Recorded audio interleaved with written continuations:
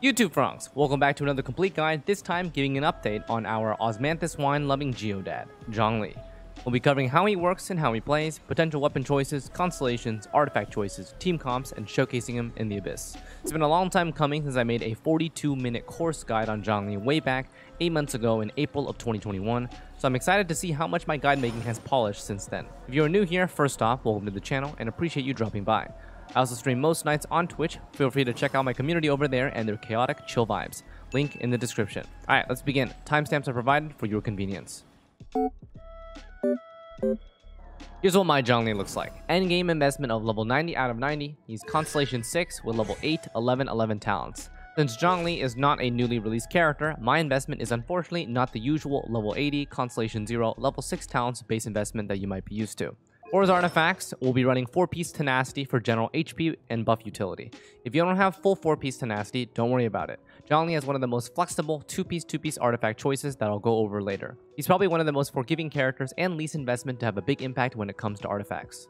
His main stats currently will be running an HP-based burst support build, HP percent, geo damage, and crit rate. This is my preferred sub DPS build since his HP is already well within solid threshold, and his base burst multiplier is very high with low cooldown and low energy cost. Don't worry though, I'll also be covering the triple HP shieldbot build in the Playstyles section. With the Favonius Lance at R5 level 80, here's what his current artifacts look like and his general stats at level 90.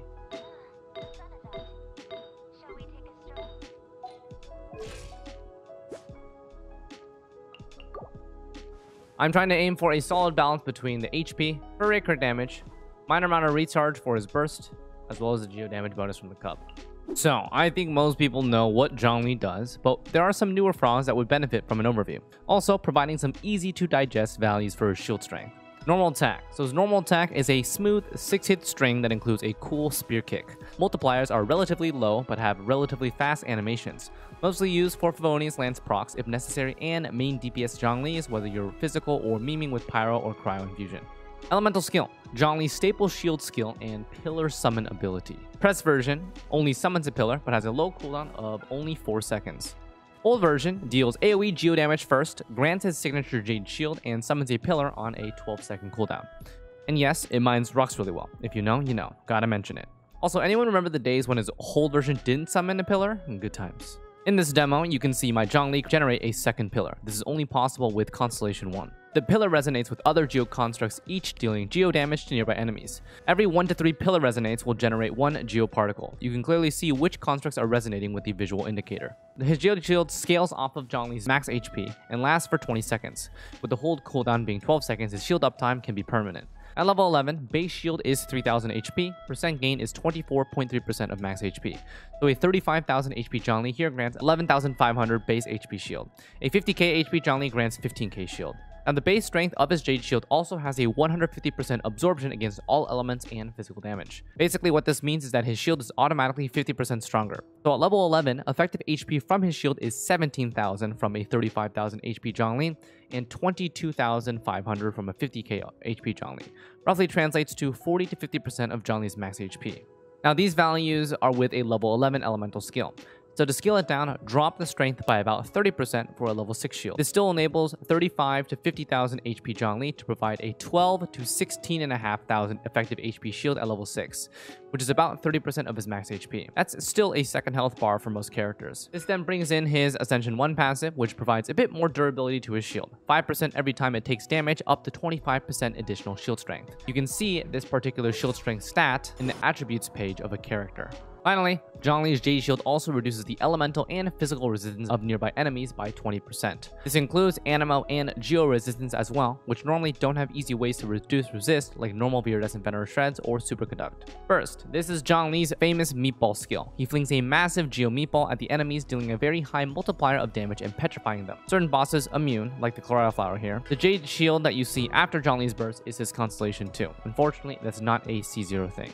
This ability is pretty straightforward, 12-second cooldown, 40 energy cost, making it very fast to rotate into. Petrify is 33% uptime on perfect rotations, which can increase with this Constellation 4. At level 11, this ability has a whopping 965% multiplier, one of the main reasons why Burst DPS Zhongli is popular and easy to invest in. At level 6, this is still 640%, which is very high for a 12-second cooldown burst. Talking about damage numbers here, brings in his Ascension 4 passive. All of his skills, including normal attack, scale somewhat with his max HP. These max HP percent values are infused within the abilities and are affected by crit damage and additional damage modifiers. To give perspective, 33% max HP for his burst ranges between 10,000 to 16,000 raw damage, which can crit, and scales with geo damage bonus. So then, what playstyles are available for Zhongli? We know his burst has an insanely high multiplier with fast rotations, but he also has one of the strongest base shields in the game. With this in mind comes two clear-cut builds that can also mix and match. First is the FTP-friendly, low-investment HP shieldbot build. This involves triple HP percent on all artifacts and purely focusing on making Zhongli as beefy as possible. FTP-friendly weapon with the black tassel providing HP percent as its secondary stat. With this particular build, you'll be sacrificing crit rate and crit damage and geo damage bonus to maximize his tankiness and therefore his shield's tankiness.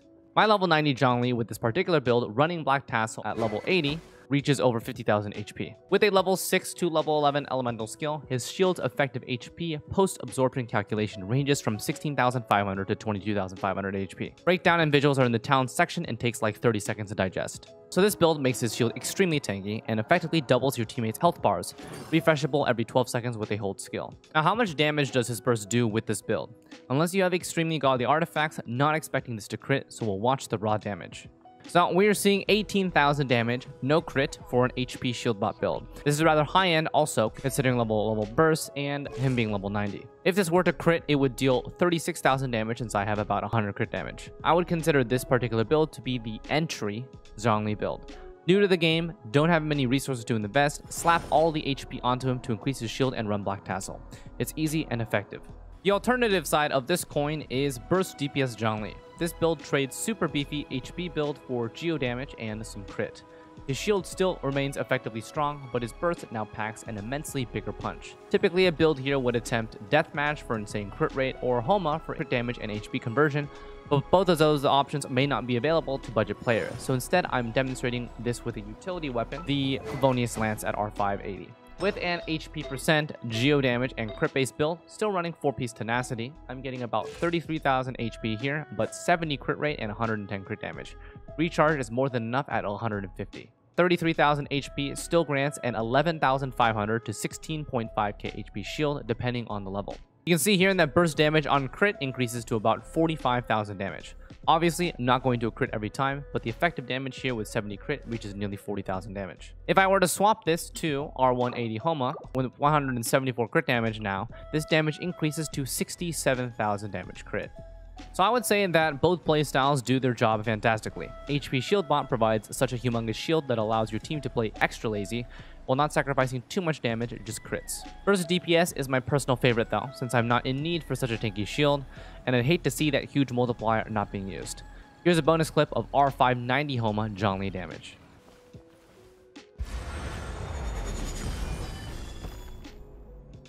And finally, if you want to run main DPS Zhongli, well, I don't think I need to assist you there, right? Standard DPS playstyle. Have at it. Alright, so weapons for Zhongli. What is he prioritizing? HP Shieldbot likes maximizing HP, Burst DPS and main DPS like general damage, and then Favonius Lance exists purely as a utility weapon. In the previous section, we went over some basic damage comparisons between both playstyles, so we can simplify this discussion to simply what weapons work and what I would personally recommend. 3-star weapons. Black Tassel. FTP friendly, it's a pure HP percent weapon, perfect for early or late game Shieldbot Zhongli. Focus is mainly keeping your team alive with maximized strength shield uptime. 4-star Star Glitter and 4-star Favonius Lance. These are the default recharge weapons. Favonius is strictly better than the Star Glitter in all accounts. Personal favorite weapon to use when autopiloting Zhongli on the team for Favonius Lance. 4-star The Catch. Not super optimal, but he does use every single stat technically on the weapon. The energy recharge here is a bit overkill though. 145% for a 40 cost is more than enough. 4-star Elliptic Spear and Deathmatch. These are the damage-oriented weapons with solid scaling and good synergy. Lithic Spear is a Luya party member stat stick. Zhongli is from Luya, so you get one default stack. Deathmatch is the standard crit stat stick. Any general damage dealer can use it, including himself. Other notable mentions, Blackcliff and Wavebreaker are options, but I generally see very few, if any, players run these weapons on Zhongli. They provide no useful utility besides mediocre damage, and Wavebreaker's passive is anti-synergistic with Zhongli since he has the lowest cost burst, where Wavebreaker wants maximum cost for the entire team. 5-star weapons. Skyward Spine. This weapon has a good base attack, default energy recharge, a slight crit rate boost, and additional attack speed if running main DPS Zhongli. Really, it's just if you need these particular stats and no unique passive. 5-star Jade Spear and Calamity Queller. These are main DPS Zhongli based weapons, where he's on the field to stack the weapon passives. They both have identical weapon passives for the most part. 5-star Engulfing Lightning. I would suggest not using this on Zhongli, keep this on Raiden or Xiangling. 5-star Homa. So this is his best in slot, perfect synergy with increased HP percent, its attack conversion based off of HP, crit damage stat stick, and default base attack. So for personal weapons that I'd stick to, we have Black Tassel for 3-star, Livonius Lance, Lithic Spear at R5, Deathmatch for the 4-star Battle Pass, and Homa 5-star. And additionally, if my editor wishes, he can put a chart of the burst damage numbers we saw in the previous section. On to Zhongli's artifacts. As I mentioned, Zhongli has probably one of the most flexible combinations of artifacts for basically any character. Of course, some are going to be more optimal than others, but this is still dependent on what type of build you are prioritizing on your Zhongli. We have 2 to 4 piece Tenacity set, 2 to 4 piece Petra set, 2 to 4 piece Noblesse, and 2 to 4 piece Emblem set. And separated from the rest are less synergistic artifacts but still viable, 2-piece Shimenawas and 2-piece Gladiator set. So the reason why he has so many options is because he independently benefits from so many stats. HP percent, geo damage percent, recharge, burst damage percent, and the less important, attack percent.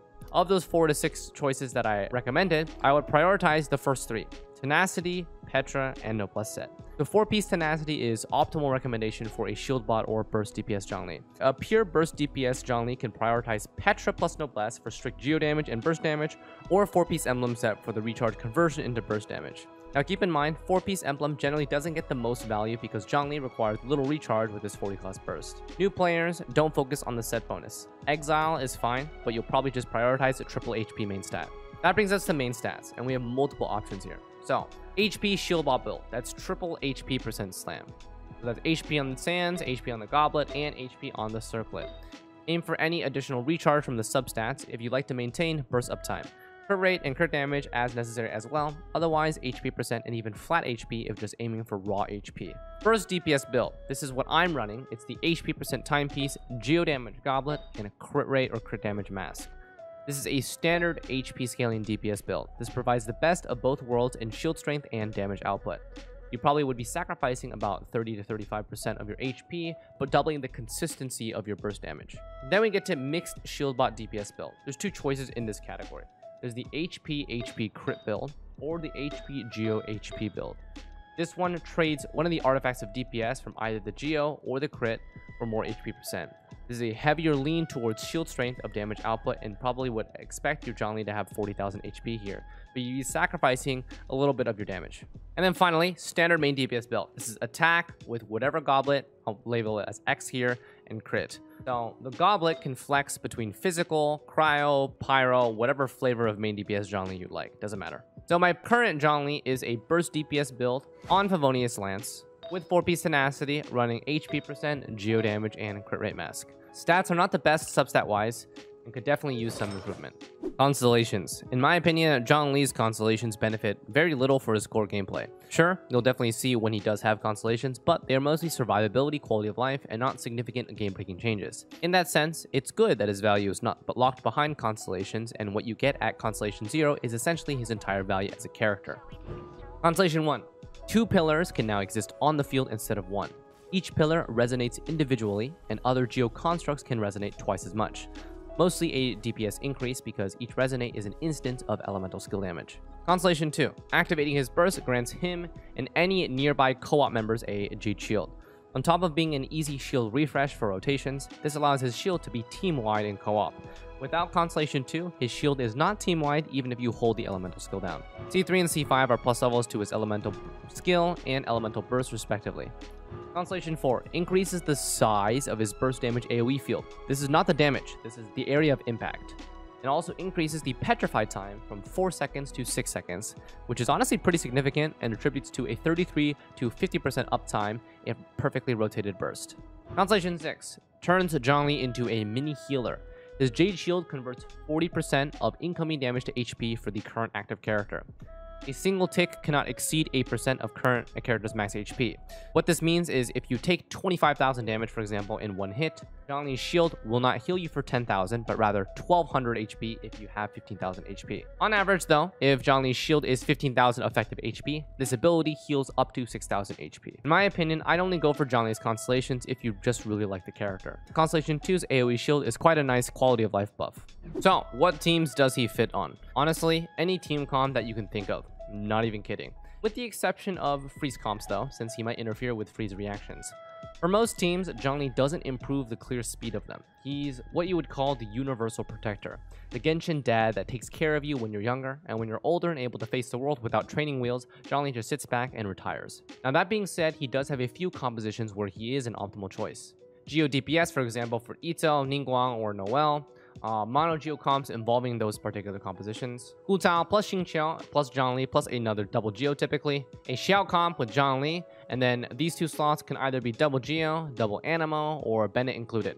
Meld Ganyu to protect her charge shots, Klee DPS to protect her normal to charge attack string, Yola plus Zhongli plus a superconduct enabler since Zhongli provides physical resistance shred with his shield, normal attackers like Yoimiya plus Zhongli to protect her normal attack string.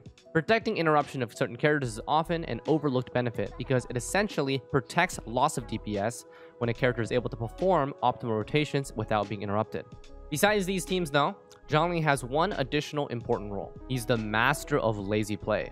Since his shield and kit has so much built-in survivability, he reduces the necessity of dodging and avoiding mechanics, except for the doggos. But we don't talk about the doggos. They're mean. So a lot of players really enjoy not being bullied by enemies and their mechanics, and this improves their experience of the game a lot when they don't have to stress over playing perfectly. And this concept, I think, is sometimes suppressed because as gamers, we always mention optimal and meta and perfect play and execution. But sometimes, after a long day, you just want someone to babysit you like Zhongli does. Alright, let's showcase two compositions that run Zhongli. He'll be running the Favonius Lance with 4-piece Tenacity and Burst DPS HP Geo Crit build. Cue the music, Mr. Cope.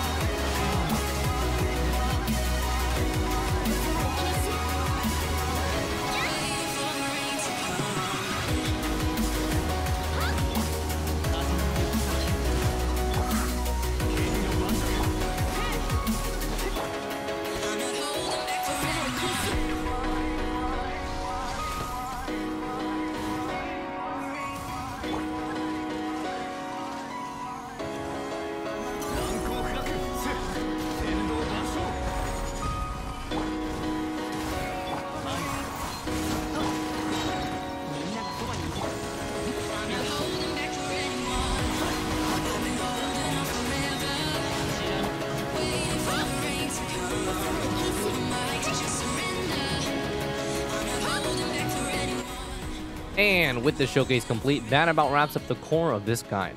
With a universally protective kit, Zhongli excels at keeping your team alive and uninterrupted under any and all circumstances that don't involve corrosion. If this guide helped you understand Zhongli a little better, don't forget to like the video and subscribe to the channel if you haven't already. It's free and really helps the video get recommended and reach a broader audience. Thanks for watching, and I wish that everyone still trying to wish for Zhongli the best of luck. We'll see you on the next one. Take care.